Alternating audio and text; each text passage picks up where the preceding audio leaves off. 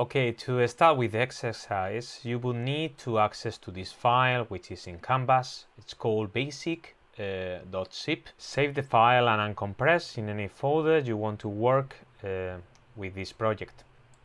When you open the folder, you would see it is only one simple file. This is the Adobe After Effects project.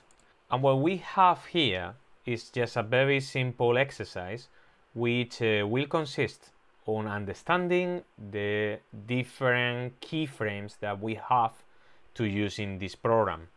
Let's start with the most simple of these keyframes, which are the spatial paths when applying to keyframes. So if you see in this keyframe position windows, just press the space bar.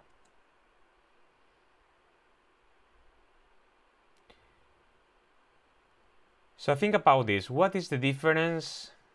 Let's get closer to this with the scroll of the mouse. Okay, here. What is the difference between these different squares?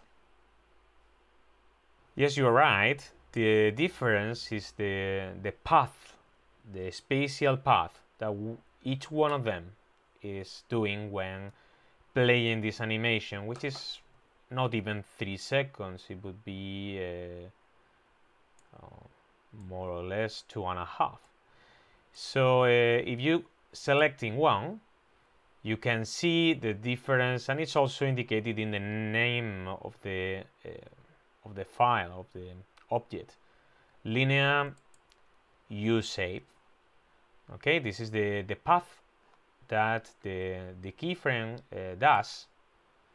Okay, S shape, opposite, roller coaster, and this is a 3D, which is different from the others because in this case, if you see the position, you would see 3 values, X, Y, and Z, and you need to activate this, which is the 3D layer option.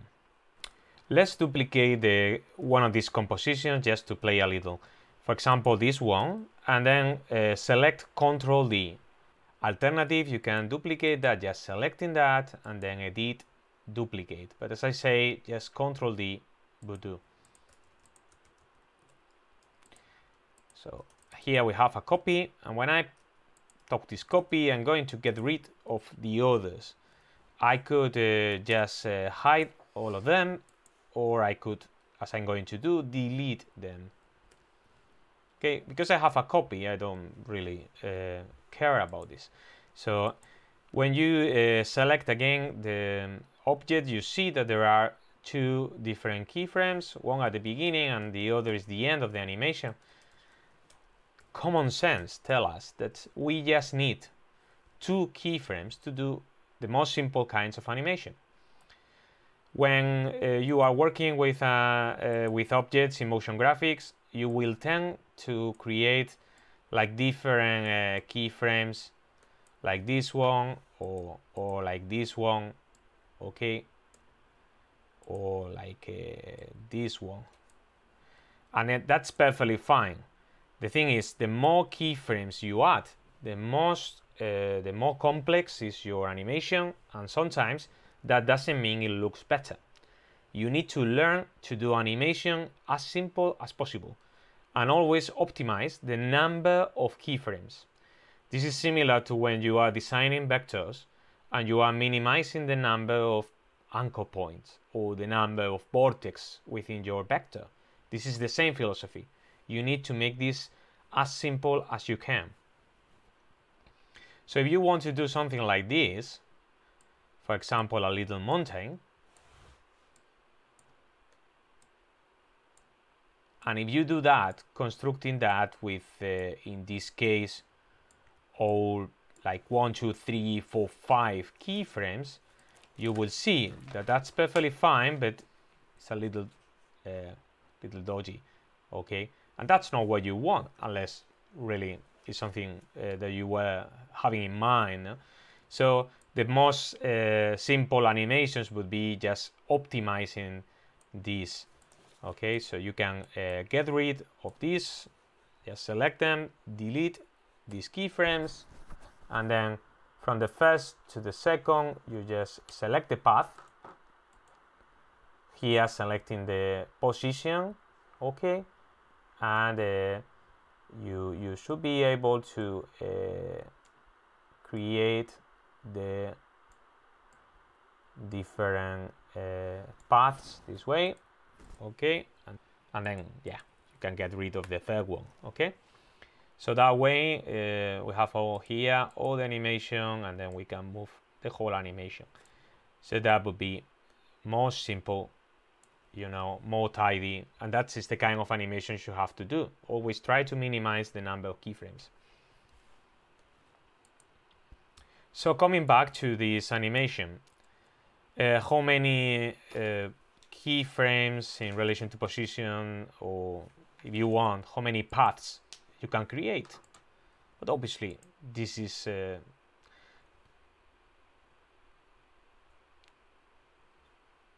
an infinite number. You can do as many paths as you want, and as I say before, with as many keyframes as you want, so it can be very complex. What about the other project? The other project, the composition, tells us about time. So I'm going to close this two, and I'm going to come to this one. And if you go to, again, it's about 2.5, a little more. And this is the animation that we have with these different cubes.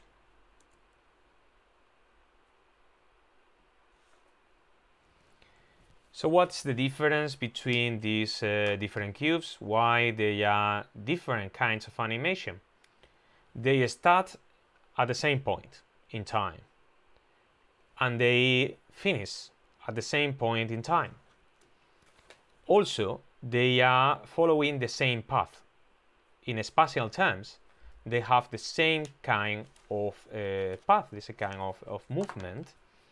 However, we know they are not moving equally. They are not moving in the same way. It's about time. Just select each one by one, and you won't see any difference, because as I say, this is only telling you where the first keyframe takes place and when the last one takes place. So in order to see something, we need to go to the keyframes itself.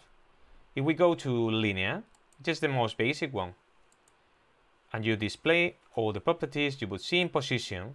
Position is the property we are animating, but this can be applied to any other property within the objects in the timeline, of course. If you go here, you would see these two squares, two diamonds, which are the keyframes, and these are linear keyframes, okay? If you go here to this easy in, which is the second animation, you will see that the first one is similar, but the second one, it is a little arrow.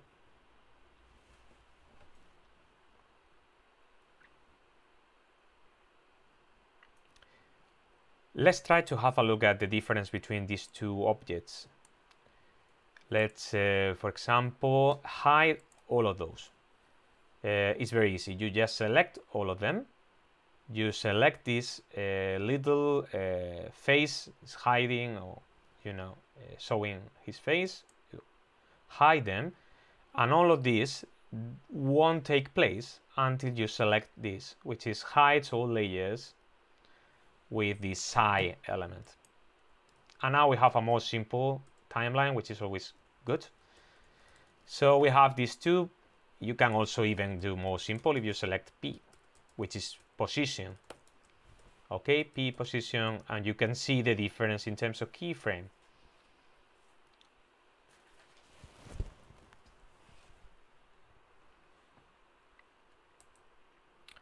However, for someone who is not working with After Effects every day, this might not make that sense. What is the difference between these two lines? The way of seeing that is selecting the property again and then going to this icon, which is the graph editor. This tells you that the motion speed is constant. It goes to this speed at this point, and then at the end of the movement here, the speed maintains to 500 pixels per second, which is the space that have moved each second, the speed, basically. Okay, 500, it's 516 pixels per second to be more exact. If we select the second, we won't see anything because we are not selecting the property. Select the property, position, and then you will see how the graphic works. Okay, yes, you will see that the speed is changing. It starts in 516 and then goes more, and then decrease until 0, which is when it's stopping.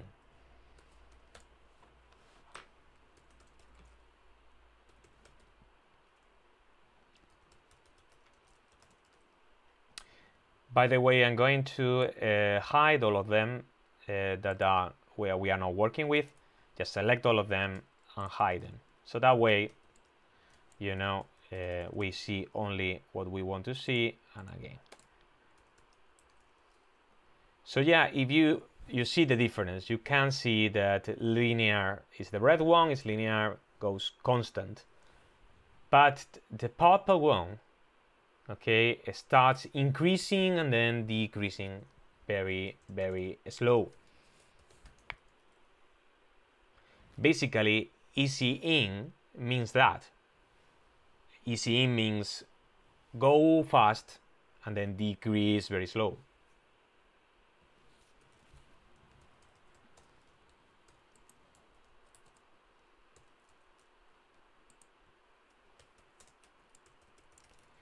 You can now compare the rest of the cubes in terms of keyframes or in terms of graph editor. If you go to easy out, and again to see this you might need to select the property itself. So select P, property, and this will be easy out. Okay, easy out will be starting from 0 and then going very slow to the maximum point. So it is the opposite to easy in. Okay, both easy is, it will be a curve. Okay, a normal curve where it starts very soft, okay, goes to the maximum and then decrease. And jump and slide, it will be easy in but much more exaggerated. Okay, it's not soft, it is very suddenly increasing and then decreasing very slowly. Okay, and heavy is, it will be similar to this both easy is, but obviously the form of the shape is slightly different. Okay, so you will see here the maximum point, but the maximum point doesn't last at all. It's really very fast. We can see that just selecting this one, which is the solo. Select the solo, and that way we can see only this layer.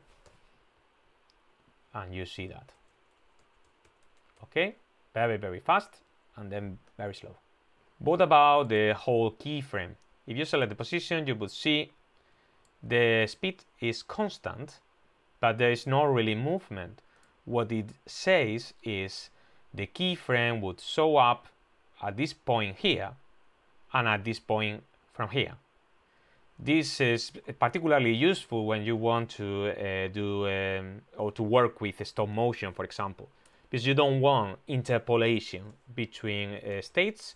You want just to present a very specific object during a time and then change to another object. So if you are, for example, using stop motion or photographies in a sequence, or you want, for example, to do 2D animation like simulating cell animation, you really need to work with whole keyframes. You don't want to work with any kind of interpolation because that would clear blurriness, you know, in the transition between objects, and would do calculations that is affecting the quality of the animation, and you don't really want that. Again, it depends on what you want to do. All of these keyframes are useful. What is this not acceptable to your level is to use always linear animation. In fact, if you think about that, objects won't never move to a constant speed. Okay, so in relation to this whole keyframe that I said before,